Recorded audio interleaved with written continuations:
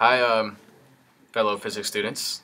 We did problem 16, and we shall introduce a group. I'm Jason Cruz. I'm Jake Platts. I'm David Morris. I'm Eric Green. And Here we go. here we go. So, for problem 16, it is stated that we are trying to determine the magnitude and direction at point P from these lines of currents here. And what the problem states, or it gives us, is that we could treat these lines of currents as being infinitely long and extendingly infinitely far, which is what we did. And we also treated point P as the origin in order to do our math and magic. So, starting off, we started with the basic Biot-Savart law, which gives us a constant mu over 4 pi times I times sine theta ds over r squared. And before we went on to do the actual math for this problem, we substituted several variables in. So for example, for sine theta, so each of these square lengths is treated as is given to us as a. So for sine theta, we found that from point P, it's going to be a over the square root of a squared plus y squared, because that gives us, so it would be opposite over hypotenuse, so a over r, and r being a squared plus y squared, or, and that's going for this direction up or down, which is in the y direction. So for the x direction as well, it would be a over the square root of a squared plus x squared. And we also, when we were looking through the worksheets, we also found this part of the problem right here, which is the limit as u approaches infinity of u over a squared times the square root of u squared plus a squared gives us 1 over a squared, which would be useful in the problem later on. And I will let Demo take over the math.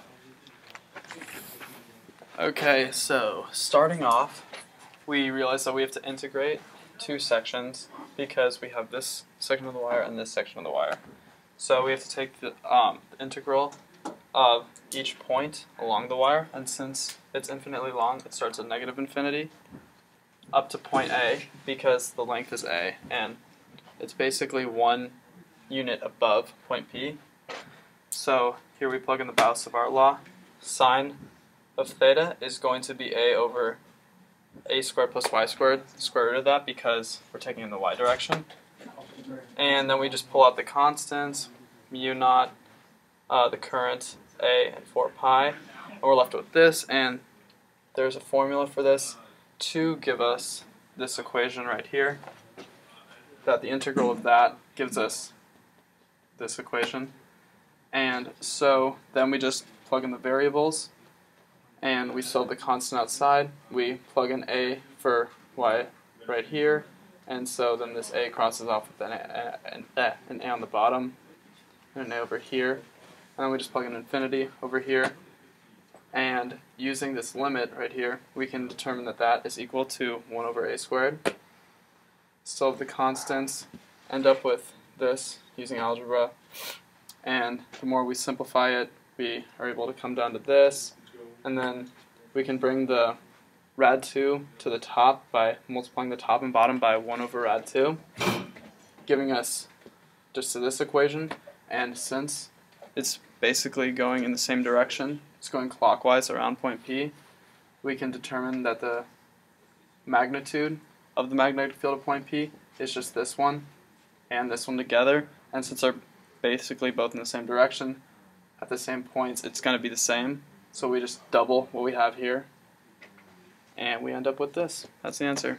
Oh, and using the right hand rule, we determine that the magnetic field is out of the page.